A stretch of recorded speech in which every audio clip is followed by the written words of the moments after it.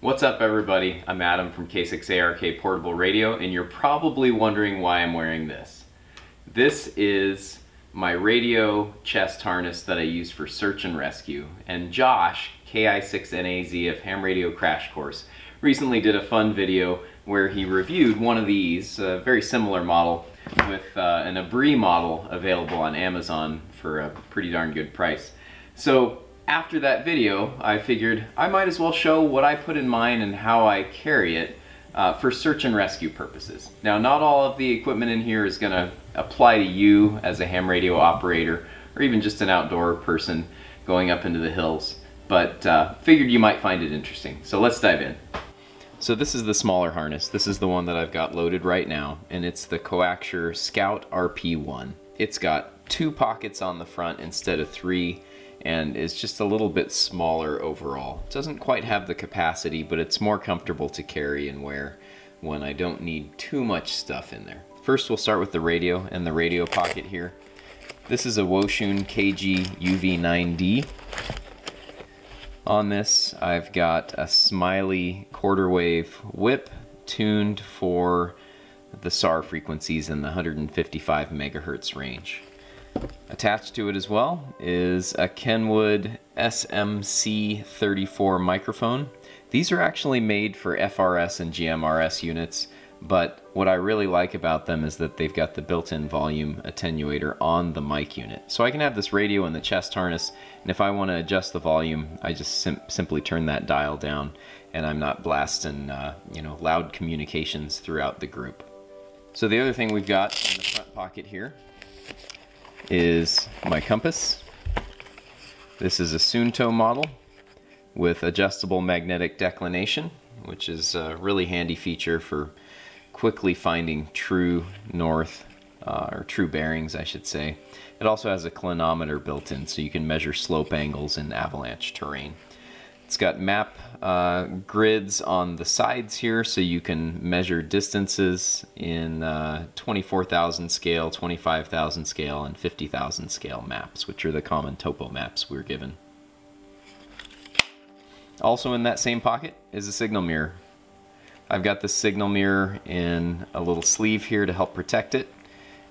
If you buy a signal mirror, get an actual glass one. Glass ones work so much better than the cheap plastic ones. They don't scratch nearly as easily, they last much longer, and they're just far more effective. So I highly recommend carrying the little bit of extra weight to use a glass signal mirror. So the only other item in the front here is the pen. Got to have that handy for taking notes and recording information as we find it in the field. So that's everything in the outer pockets. Let's slide those items out of the way and let's dive into the main internal pocket. Got a roll of duct tape. It's just an essential item for emergency repairs, first aid, building splints, or putting some tape on hot spots to help prevent blisters. It just comes in handy to have a small roll of duct tape. Trauma shears.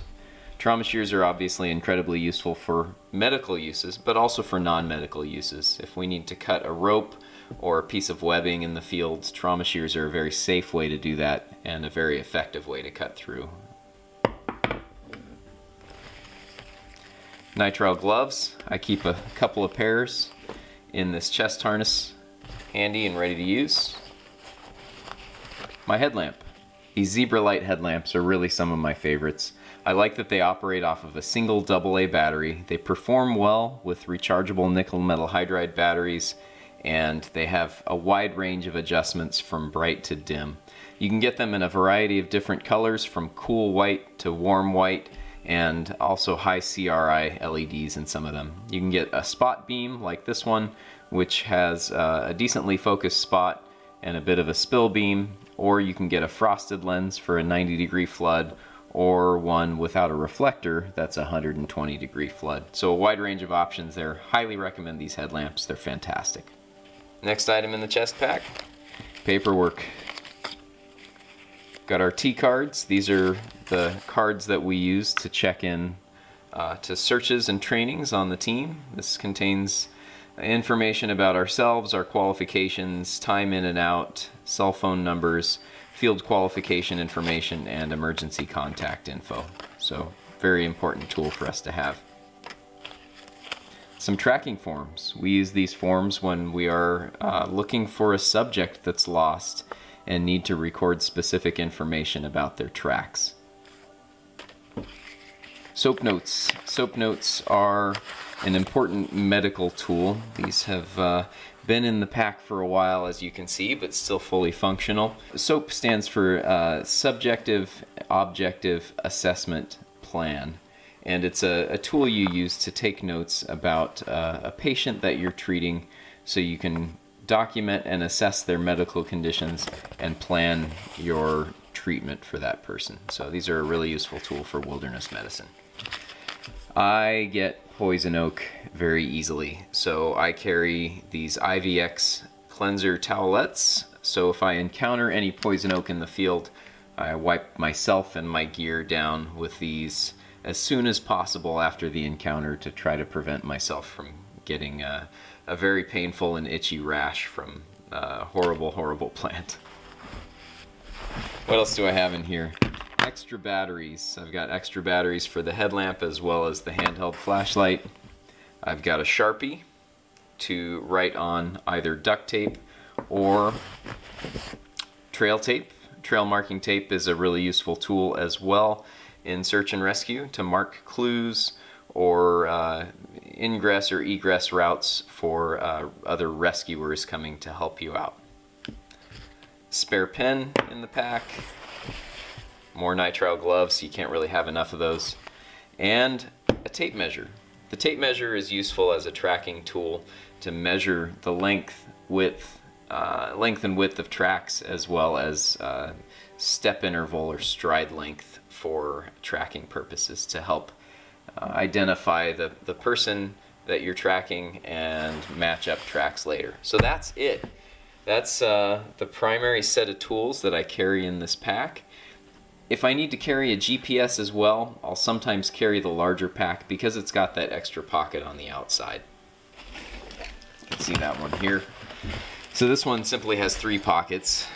It's got the main radio pocket here on the front in the center, another pocket on the side, and another pocket on the other side. It's also got 2 pen slots and this other zippered pocket on the front that I often use to carry the headlamp. I find that that's a really useful place to store that.